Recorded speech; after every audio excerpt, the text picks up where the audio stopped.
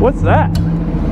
Man, I'm just sunning myself here on a nice December afternoon, just waiting for the big rush for Christmas, and looks like somebody pulled up and messed up my afternoon nap. Didn't even spill my beer when I was sleeping. Hey! Hey! Is that you, Cody? It is. What's up, Santa? Well, look, it's Uncle Santa, and there's my nephew, Cody. Yeah. Hey, I was just here taking a little nap, and I need to ride back up to the sleigh. I see you're in your Jeep here. Why don't you take me for a ride? Yeah, let's go. You know, I haven't ridden in this Jeep in 10 years. It's been a while. You got a drink holder in this bad boy? I do, right there. Oh, open slot. Nice. Let me see if Santa can get in this thing, you know. He's a little bigger these years. A little tricky. I had Mrs. Claus sew up my pants because it was starting to get a little inappropriate. Yeah, not for younger viewers. Now they're a little tight. It was actually kind of nice with the extra room in there, you know, when they were blown out. Hey, they don't make pants the same way they used to anymore. They don't. Well, I'll tell you what. I think I need you to take me back to the sleigh, but this looks like a perfect section to go wheeling. Let's go for a little joyride. So, do you even know the history of this Jeep? A little bit, but refresh my memory on it. So, this Jeep was originally picked up by my roommate in college, Tom. His dad bought it for him so that they could spend time together. So this is the perfect story, you know, for the Christmas season, right? Right. Family wants to spend time together. Here I see my nephew down by the river doing who knows what. Right. So Tom's dad bought it for him. They used it for a year or two, and they took it on the Jeepers Jamboree. And then guess who bought it next? Ooh, let's take a guess. Your Bampa, my Okay. dad, bought this for your dad so they could have a project together. And it just so happens that's right when WFO started.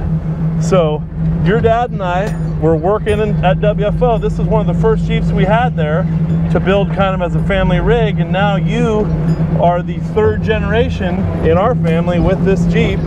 Oh, wow. And you're gonna get hung up right here? Oh no, right through. Oh yeah. So it's awesome to still see this thing, you know, on the road and you driving around. I know you swing it by the shop all the time.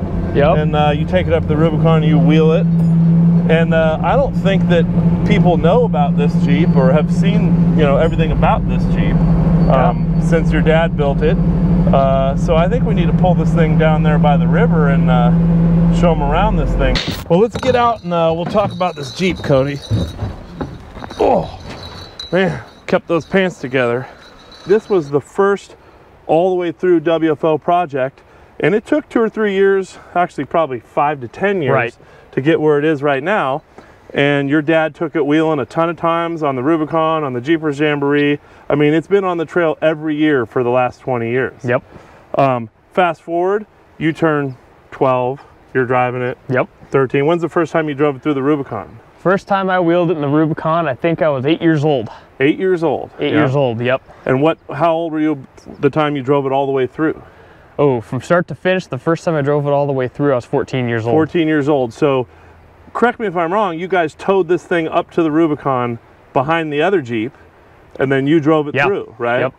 So, you know, you couldn't drive it up there on the highway. You didn't have a driver's license. Nope. You drove it up there, drove it all the way through. So, there's definitely a lot of history in this Jeep, and there's a lot of good family time in this Jeep.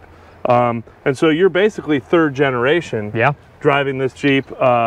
I can't believe that we're looking at WFO built vehicles from 20 years ago that have 3 generations on them. And that's kind of why I wanted to do this video on this Jeep. It's kind of crazy that you saw me sunning myself having my afternoon, you know, Coors Light. So let's talk a little bit about the Jeep. Yeah, let's take a look. So first off, what year is this thing? This thing is a 1971 CJ/DJ-5. It's a CJ. It's a conglomeration of a bunch of CJ parts, right? Yeah, so it's a CJ-5 tub that's been extended. It's a CJ-5 front cap, but it's on a Jeep DJ frame. And so that also helped to extend the wheelbase. So let me just interrupt here. So the good news is that you may be third generation. You could be considered a millennial, you know, but you already know about your vehicle and what's going on. You've done a ton of work on this thing yourself, right? Yeah. Okay, so I know a little bit about it too because we started in this shop. So this thing, take a look underneath here. Well, before I go that, yes, CJ-5. It has the long front clip, the long hood, which would be 76 to 86, and then custom fenders that your father built by himself in the shop, all steel from scratch. They are awesome. And we also, this was the first spring over we did in the shop, your dad and I, and this thing has BDS Wrangler springs, right? BDS Wrangler flame. Front and rear, and this is where it gets a little dicey, okay, because this Jeep actually has my axles in it. It does. So this thing has a high pinion 44 front end out of a 76 F100, but take a look here at the front end. So high pinion 44, but it's passenger drop. So the front end has been retubed to passenger drop, spring over. It's got, what's it got in there, Cody? Oh, I think it's got, what has it got? You don't think you know. It's got 456 gears. 456s, yep. And then what for a locker? It's got chromollies, it's got ARB air lockers front and rear. And if you take a look, it's got the armless WFO Dana 44 knuckles from way back in the day. It's got our high steer arms, got inverted T high steer on it with the big 1.5 ton ends. It's got the Ford F-150 wheel hubs on the Chevy small bearing spindles, 71 to 76 Chevy small bearing spindles, Chevy brakes. Do you remember how wide the wheel mount is? I don't remember. I think it's around 60 inches. I think it is. I think it's right at 60 inches wide. 59 or 60. And what size tires are you running? I'm running 37-inch BFG KM3s. Those are actually new from this year. I had to finally retire the crawlers that were 17 years old. And Raceline beadlocks? Yep, Raceline beadlocks. And it had 37-inch BFG crawlers, which sat a true 37, which looked a little cooler. It did. They were worn out from 13 years old. Yep. Let's walk down the side here. So I love the fact that you got the window down. You picked me up wheeling with the window down, right? Tell us about the roll cage, Cody. Ooh, the roll cage. I believe, I don't remember who built the roll cage. So your father built this roll cage. It's 1 3/4 DOM. Yep. It's tied into the frame. So here's the key on this roll cage. What's it have? It has our signature series overhead console. One of the original ones. Dome light, stereo, CB radio. CB radio that does work. With a dome light and a speaker. Yep. And what's underneath in this big section in the back here? So that big section in the back, that holds my amps. So you come in from the top, take the bikini top off, another one of our custom bikini tops here, and there's 2 amplifiers all the way up in the roll cage. So CJ-5, not a lot of space, right? No, not at all. And then what else we got here, Cody? These are the OG WFO speaker cans. These are 6x9s. So 6x9 speaker cans. We didn't put those into production because that was a lot of work. You took a regular one, sliced it in half, added plating, ground it, weld it. That was a lot of work. Yeah. And then obviously this right here. So CJ-5, notched the body out so that the seats could be moved way back. Doesn't rub either. Doesn't rub the tires, so the big boys can fit in there. And then what do you got back here, Cody? I noticed. Oh yeah, let me go over to the other side real quick. Boom. Look at that drink holder for the back seat. For the back seat. I noticed you had 3 drink holders in the front seat right there. I do. Yep. Yep, enough to fit all your drinks. And then this is where you keep all the ladies when you're driving them around, right? Absolutely. Yep. And you'd blast the music right in their face. Oh yeah, right in your ears. Yeah, that's nice. Yeah.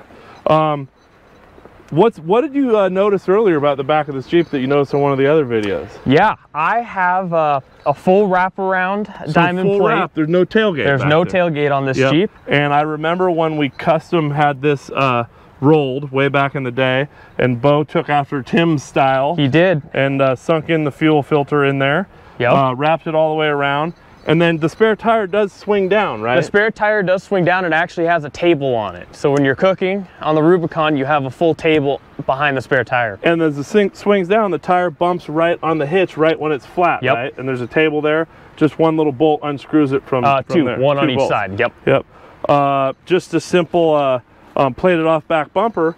But what about that fuel tank? How many gallons does that fit? So that is a 25-gallon fuel tank, and it has 2 factory fuel pumps in it, so that if one of yours dies, you just got to plug and play into the second one. So that was a smart idea that your dad did, is put 2 fuel pumps. All you got to do is flip it over if one dies. And they're factory GM fuel pumps. Factory GM fuel pumps. Yep. And what kind of rear ends back there, Cody? Yeah, this has got a Dana 60 with a full float with another ARB locker in the rear. You don't know the story on this either. I do not know. This also was an axle that I was going to use on the flat fender, but we decided to put it on your dad's Jeep when we were building it, because this is the Jeep we were building at the time.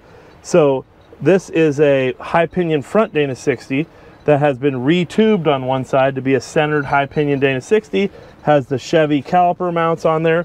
And if you look, there's a flange that welds onto the axle housing there. And basically that takes a front Dana 60 spindle onto that flange, and that's how we make the full floater double splined rear setup. And this cap right here is basically just a drive flange for the full floater. Remember, you used to have locking hubs. I used to have locking hubs back in the flat towing days. When they leaked your dad would flat tow you up to the Rubicon, which worked fine, but we decided that was a bad idea because of why? Leaking oil. Leaking oil all over my wheels. The rims are always full of oil. So we've since learned no locking hubs in the rear. We're done with that situation. Why don't you show the underneath on the belly pan there, Cody, and show off the what you got going underneath. Yeah, so that's a custom made skid plate right there. Hiding underneath it is a Dana 300 with 4-to-1. It's got advanced adapters, high output shafts on it. And then hiding up in front of that, we have an SM 465 4-speed Chevy transmission. And I heard a story about this transmission earlier. You're gonna have to well, when we go up on the inside, I'll show the guys, but this 465 has the quick throw shifter, Cody. Okay. I noticed you got something else back here. What's this thing? Oh yeah, those are my track bars right there. Oh, come on, we call that a torque arm. Or a torque arm, excuse me. So that's the one of the OG original WFO torque arms. And you can see how high the drive line is tucked up out of the way when you got a high pinion in the rear. And you know, your dad basically had to do a high pinion back here because there's no length for the drive line on a CJ-5, right? And check out the gas tank, how it's right up above the differential. There's hardly any room between the diff and the gas tank, but they don't hit. That bump stop hits and diff doesn't hit the gas tank. Nope, never hit it. I see you got rock lights underneath there. Actually, LEDs. 20-year-old those LEDs. Are 20-year-old LED rock lights. That is awesome.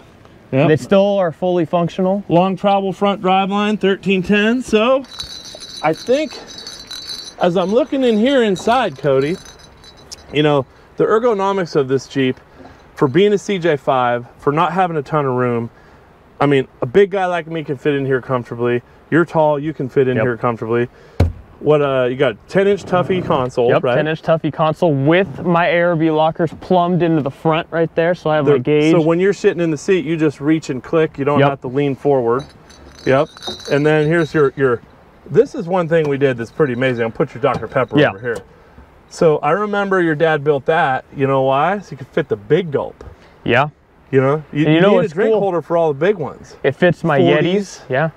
Yeah. What else does it fit? It fits my Yetis. So it fits my Yeti drinks. Who knew it was going to work in the new age? It does, yeah. So let's talk about the dash. Yeah, so the dash is pretty cool. It flips down, so there's those 3 screws. So you remove these 3 screws. The whole thing flips down. It's on a hinge, right? Yep, it's on a hinge, so it's easy to plug and play all wire. The wiring harnesses behind there. Fuse panel, fuses, everything. Everything. Something that is neat and very cool on this rig is this covering, right? Right. So when we were building this Jeep, we were partnered up with a guy who built enclosures for Gillig school buses. Yes. And so he went ahead and built this for us. And what's the cool thing about that, Cody? So the cool thing about this is that when you turn on the headlights, it's a little too bright to see, all of the lettering lights up, including the WFO logo in the center. So there's fiber optics behind this laser etched plastic. Yep, 20-year-old fiber optics. 20-year-old fiber optics. When you turn that on, it lights up, the WFO emblem and that, right? Yep. And how many miles are on this thing, Cody? Oh, this will tell the history of this Jeep. Yeah, this thing has 19,734 miles on it. So about to turn 20,000 miles. Yep. And you know, 3rd generation here. So And you're just about to put a motor in this thing. I am. Yeah, let's pop the hood and take a look. Let's pop the hood and take a look. Fold up the window here. That's the one thing, you got to put the window up if you're going to look under the hood.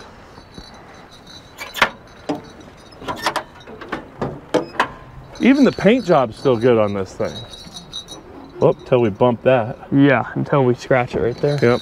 So, your father, very meticulous. Yep. He put everything in a great spot on this. And first off, what kind of engine is that, Cody? So this is a 4.3 Vortec V6 out of a 1992 Buick Bravada. Oldsmobile Bravada. Or Oldsmobile. You got an Oldsmobile engine in this. I do. Yeah, and you take a look at it. It looks like a mini tune port engine, you know, out of like a cop car. Yeah.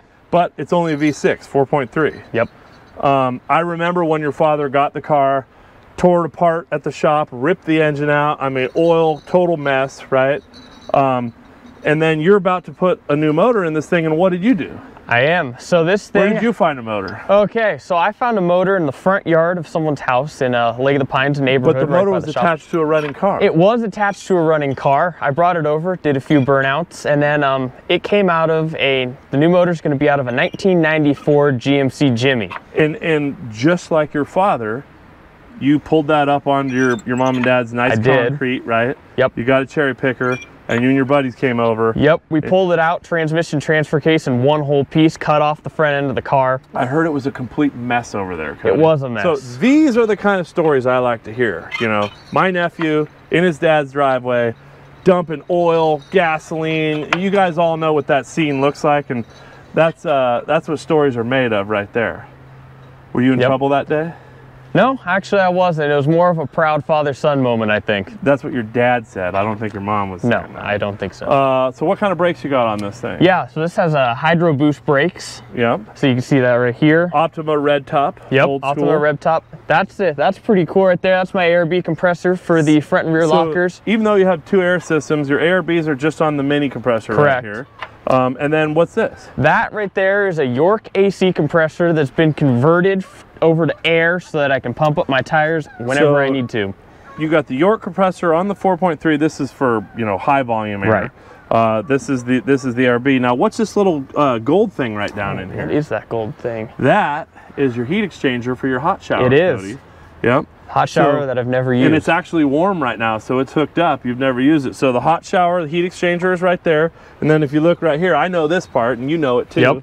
So what are those, Cody? Oh, right here we have our hot and cold waters. For the shower. Yep. And then right there is your air connect for your air hose to pump up your tires or your buddy's tires. York. Correct. Yep. And then back up to this area. What's this thing do, Cody? That right there is pretty neat. That connects to the CB. That's my PA system. Have you used that at all? I have used it. You hook up cop sirens to it. You could yell at your buddy in front of you. It's really useful. Yeah, I'm glad to see that the millennial generation is enjoying a good old-fashioned PA speaker. Yeah, that makes me smile. I'm happy about that. Overflow for the radiator, and no electric fan on this. No electric fan. Factory clutch fan with the shroud, right? Yep. So what's going on up here? So there's a lot of spare parts hidden around this Jeep. Right here, we have an axle shaft right here. So obviously that's the long side front axle shaft. That's the long side front axle shaft. And look at it. It's even a chrome ollie too. It is. Yep. It's a spare chrome ollie shaft that I have. Yep. And then what's that in front of you? You want to open that up? Yeah. So right here's one of my toolboxes. This is plumb full of tools that you could use to basically rebuild the whole Jeep. That. You even have the ball joint adjuster tool. Yep. You have your wheel bearing. You know, most people just take a chisel to loosen the wheel bearing nuts. I have the actual tool. Oh, that's amazing. And that reminds me, what's this right here? That's my PSC. Yeah. Excuse me. Hydro assist pump for the steering. Yep. So the 44 front has hydro assist on it, which runs perfect. One finger steering. Absolutely. Right? Yep. And then right there on the firewall, what's that little plug for, Cody? Ooh, what is this plug for? I know what it is. That is that's the throttle tuner, isn't it? No, that is for the trailer for for flat towing. Flat towing. Right. You plug in right there, boom, got your brake lights for flat towing. That's the harness. What kind of winch you got up here, Cody? Oh boy, I have an old school Warren winch. I don't remember what it's from. It came from something. So I think this actually came on the original Jeep from Rick. Before it went to Tom, before your dad got it and Bompa got it. So this is a Warren 8274, Cody. This is the godfather of winches. Still has cable on it. You got a too. metal cable, but I see you went with a new style thimble there. I did. On our newer JK, we put the thimble on it, so we decided to match it with the other. So what's this? Let me ask you this. This is something, you know, I'm not a big fan of in my videos, but I like the fact it's small and hidden. That is a really small light bar. Small light bar, I'll go with you. And you know what? It's on the winch, so if I take any part of the winch, the light bar comes off with it. Super simple, wired super clean with the pod lights, the rigid pod lights. I'm good with that. I like it. And 2x4 front bumper, all box frame, all plated frame. This front hoop here going to your bumper ties into the shock mounts. Yep. Which, you know, work its way all the way back. One of the things you don't understand is how much time your father spent on making these fenders. Absolutely. So even this little detail of this line right here on the fender, so what that is a drip rail basically. Yep. So the water blows on this, it doesn't go under the hood, comes off the hood, rolls off, and it makes it rigid. Yep. And then on the inside here, take a look at those fender wells. Those are all hand-rolled fender wells.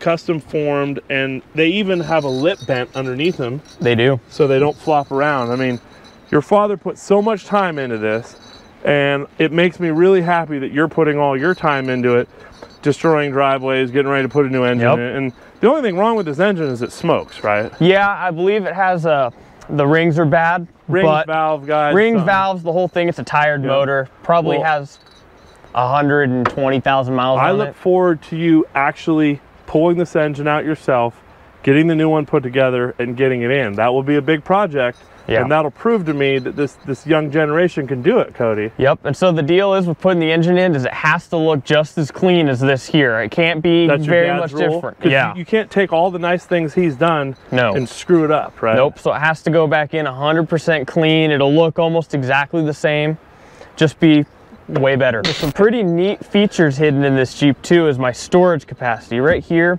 and on the other side, the passenger side, we have 2 gun lockers. These go the whole length of the seat. They do. They're really long. Slide out. Yep. Yep. Okay. And then in the back over here, if you don't mind pushing the button over there.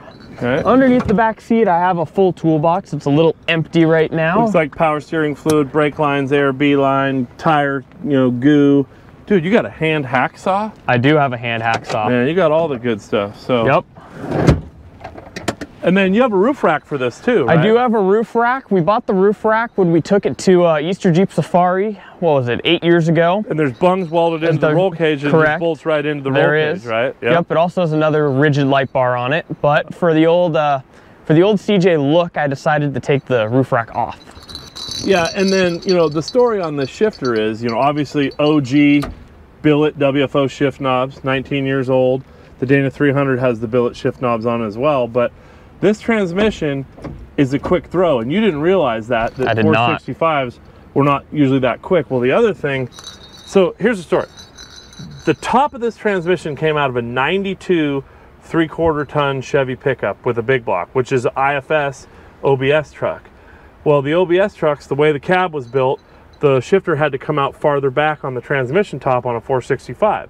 So Chevy kept the old 465 from back in the 70s and 80s and just made this aluminum top where the stick comes back about 6 inches further back. So there's hardly any bend in the stick here to get it in the Jeep, but it's a very quick throw shifter. So all you guys that have old school 465s and you want to freshen up your Jeep, look in the junkyard for that new body style 465 top, and it's aluminum. And that's what your dad did. He dug around and found one at a wrecking yard, slapped it on here. You don't have to do anything but pull the top of the transmission off and put it on. You got a quick throw shifter. Well, let's go take this thing for a ride. Yeah, let's go for a spin. Yeah. So back in the day, your dad was quite the wheeler. Oh yeah. And you got a couple pictures at the house to prove it, right? I do have a couple pictures. And the first picture with this Jeep was 04, right? The first picture of this Jeep was 04, and it's actually a picture of you hanging out the passenger side. I've been known to do that. Yep. Yep, on the Jamboree. Then there's a few other ones. There's one where it has raw fenders on it, short roll cage. And you were just saying that you don't like the front hoop on this thing, right? The front hoop's a little bit much for me. I kind of want to go back to an old nostalgic CJ look. Might so trim it down you don't know how much this makes me happy that you want to take a bunch of tube off and go back to old school less is more.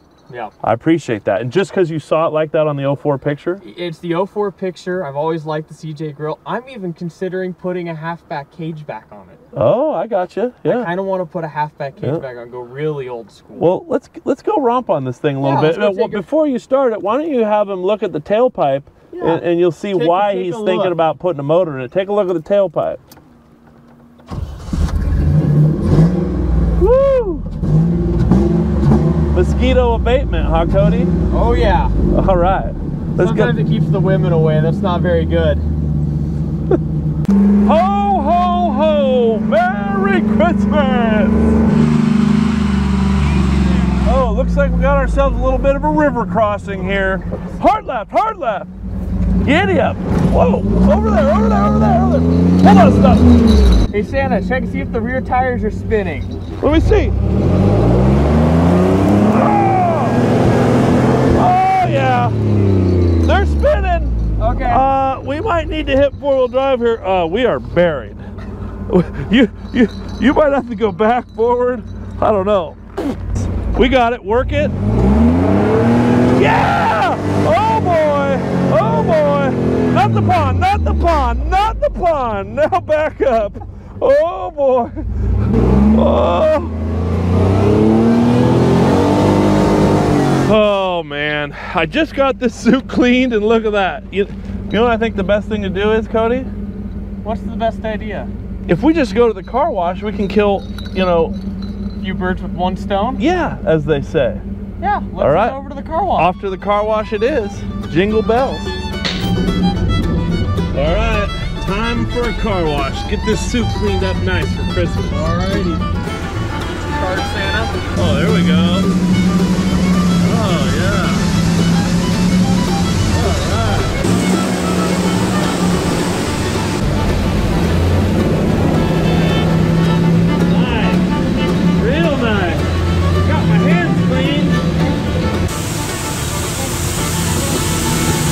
That stuff smells, man. Oh, man. I'm thinking that, is that the soap? No, it's the soap. Oh, look, it's going to clean the suit off real nice.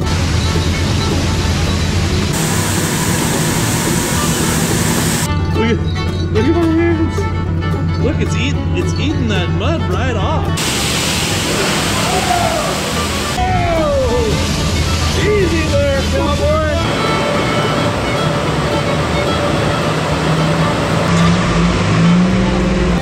Well, looks like Santa got his suit washed up. I'm ready to go home. She'll never know I was in the mud, Mrs. Claus. Thanks for the car wash, Cody. Of course. Thank you, Santa.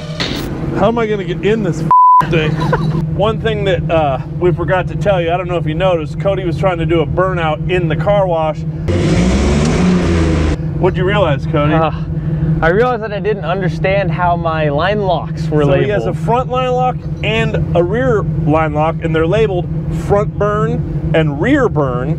But the deal is, front burn means you lock the rear end, rear burn means you lock the front end. Yep, I had it backwards. So we almost threw the driveline in the car wash. So as your uncle and as your mentor, I think that we need to try this again. I do. But I'm thinking we do the world's slowest burnout. What do you think?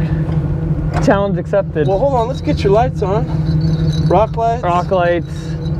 Oh, front lights, sweet. back lights. All right. Well, let's see if we can do the world's slowest burnout. Oh, look at that. Oh yeah. Oh yeah. Let's get out. We might as well get out. What do they call this? Ghost riding the whip? We're ghost riding the whip. What's E40 do? That would be the world's slowest burnout by my nephew Cody. It's really not too impressive, you know. Oh, where's my beer? It's like you could just hang out here, drink a beer, you know, go into the bar, have a drink, come back out, just let it burn out in the intersection.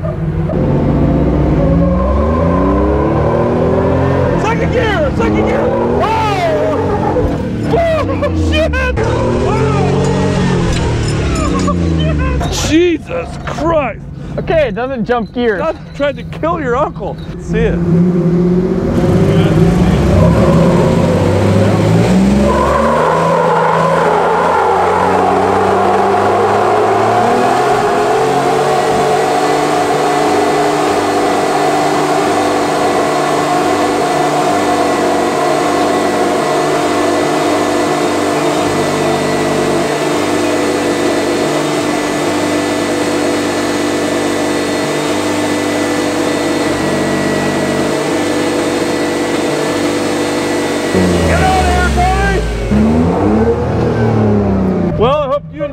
episode of 12 Rigs of Christmas, and go ahead and try this one at home, kids. It's fun. Oh yeah. Merry Christmas. Merry Christmas.